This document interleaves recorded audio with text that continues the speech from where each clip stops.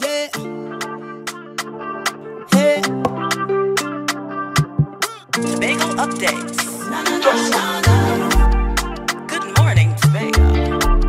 Na na na na na. Wake up with Candace and Welcome back to Good Morning Tobago on Tobago Updates. Well, viewers, we just concluded our carnival right here in Tobago, and I'm pretty sure you're wondering how did it go on a safety level. So to give us a perspective and just give us some updates on what happened over the weekend, we have none other than Officer Joseph Jordan on set with us from the TTPS to give us a little roundup. So good morning and welcome to you, sir. How are you doing? I'm doing well. Good morning to you. Good morning to Tobago Updates. Good morning to Trinidad and Tobago. Thanks for having me.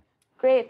So, did we have a safe carnival? Yes, definitely. We had an excellent, safe carnival for Tobago, barring minor events. We can go back to as far as Saturday. All right, so on Saturday, we would have had the Kiddies Carnival in Scarborough, and that obviously was incident-free. And then we would have moved to Sunday in Roxborough District, where we would have had the Kiddies Carnival up there. And that would have been followed with the Juvies in the Roxborough, Scarborough, and Crown Point districts, right? So we would have had in the Crown Point district, we would have had our largest or the larger crowd out of the three. And that was incident-free. We would have had two persons who were arrested. Yeah, for fighting. No. We had an incident where two females were arrested. One for assaulting another person. That was in the early morning of the Juve. And the other person who was arrested for a prohibited weapon, mainly a taser. So that was the only two incidents, or two persons arrested, and the only two notable incidents that would have happened in the Juve across Tobago, Scarborough. But they didn't have much of a crowd. And then it would have been followed with Roxboroh with the next greater proportion. And there were no incidents reported up there. So we would have moved along to the Monday afternoon, into the afternoon and night mass, where, well, Crown Point didn't have anything further for the carnival season. And we would have gone to the Roxborough district, where we had our parade of the bands in the afternoon and the night mass, as well as a mud mass in the Roxborough district. And that turned out to be a pretty large setting. I think we had over 1,500 persons participating up there. And likewise, no incidents. The police was able to treat with it, and it was an incident-free activity up there. Scarborough had its parade of the bands, and it's also its night mass. Once again, safe, nothing of significance to report. So we come to our final day on Tuesday, Carnival Tuesday, where we'd have had our the Juve in Codler Hall, but that was rather mammoth. Right?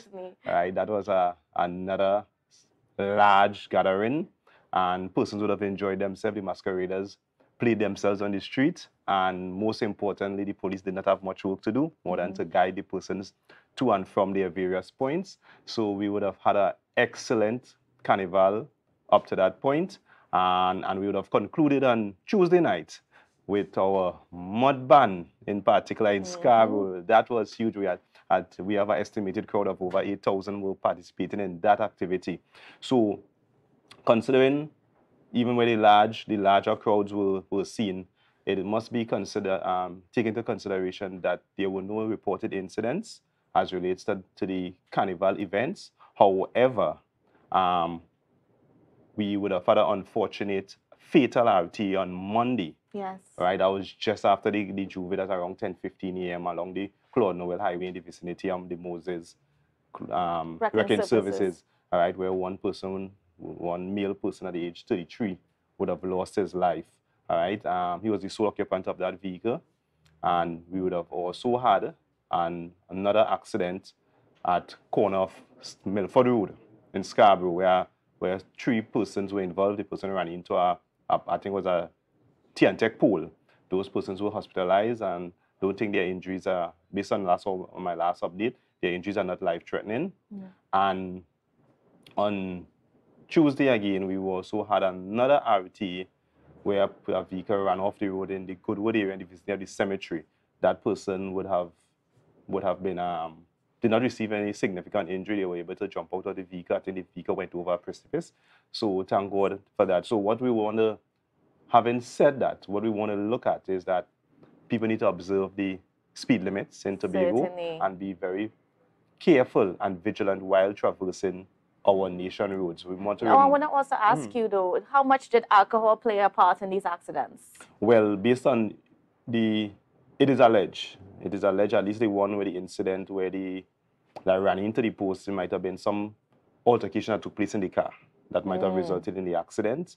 The incident at Goodwood, I believe, might have been as a result of some sort of oil on the roadway that caused the person to skid and lost control. The fatal, unfortunately, that was clearly as a result of speed because the person overtook a line of car proceeding west along the Claude Nobel Highway. And we have to wait until the mechanical breakdown as to what would have happened to the vehicle because he didn't collide with anybody. However, sometimes things do happen to cars, so the license department would have to give us a diagnostic as to what would have transpired that resulted in the accident and the untimely and unfortunate death of that individual. So at the end of the day, speeding contributes mostly to accidents. Yes. As I said, the persons, as it relates to the alcohol, none of them, at the point in time, we can't say if alcohol played any significant part until further tests are done.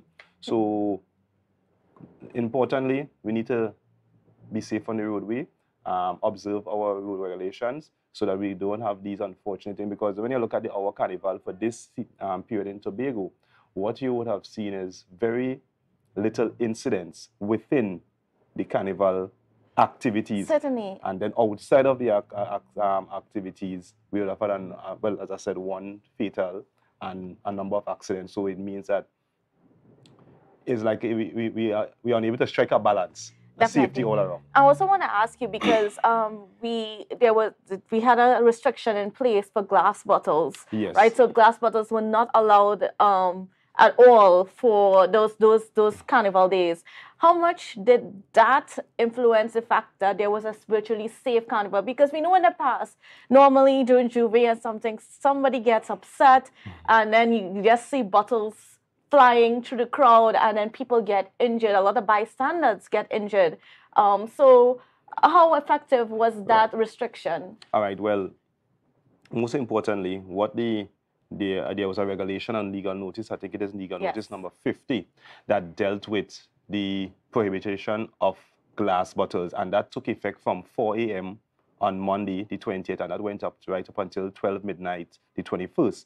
So what that would have done is to totally exclude all glass bottles being paraded along the streets during that period of time. Now, what bars would have done, even though they had bottles, they would have poured it out into cups. Right. So there were limited amount of bottles on the street. That regulation even extended as far as being any person found 100 meters off a carnival event would have been prosecuted as relates to that offense. However, I myself being out there, I saw a few persons with bottles in their hand, which I would have engaged. Some persons didn't know, so we asked them kindly to have it poured out. So it was not a challenge, even though those that had, they complied, because not everybody is aware of everything. All right, so that aspect of the law proved to be quite significant and very effective in managing our carnival, because we know butter pelting is a very common thing when things go wrong. Oh so yes, had to duck quite a few in my time. Yeah, so I would definitely, what I would want to do, I want to praise the public for having a safe carnival. They work with the police, and quite at the end of the day, there was a partnership between the police and the police, the soldiers, the patriots of the country in making Trinidad and Tobago safe during this carnival period. I want to thank our executive, our assistant commissioner, our senior soup, and all the officers that work during this carnival period in making Tobago Carnival significantly safe. And we look forward to future carnivals doing the same thing and even bettering what we have done this year. Great. And I mean, we also want to extend our thanks and appreciation for the police in making sure that we were safe, because the police was definitely out and they were checking on things and whatnot. So I want to thank you so much. You're welcome. For your work, and hopefully we could be branding that could be part of the branding of our carnivals to go forward. You know, that's safety. Safety, yeah. Safe, because you know safety is so important right here in Tobago. And that could be the brand for our carnival going forward. Come to Tobago and have a safe carnival. So thank you so much again, Officer Jordan, for being on with us and giving us that update. And viewers, don't go anywhere, because we'll be back shortly with more.